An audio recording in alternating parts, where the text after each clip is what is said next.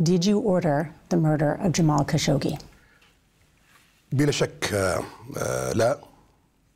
Absolutely not. This was a heinous crime. But I take full responsibility as a leader in Saudi Arabia, especially since it was committed by individuals working for the Saudi government. What does that mean, that you take responsibility?